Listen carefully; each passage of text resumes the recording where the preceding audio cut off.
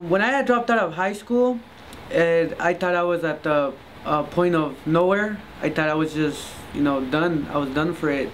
What made me decide to come back to school and finish off where I had left off was I realized many things in life. I realized that we don't really have much of what you normally see out there in the higher class. The schools here, we don't really get much of the funding for the public schools out here for books, and a lot of us have to really struggle in making it out there, trying to achieve.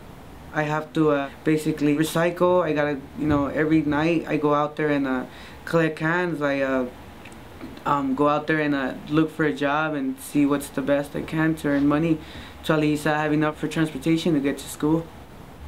My dream that I like to learn culinary arts, chef, cooking, and hopefully one day I open up a restaurant and share my story out there and how I made it, if that one day comes possible, which I know I have faith.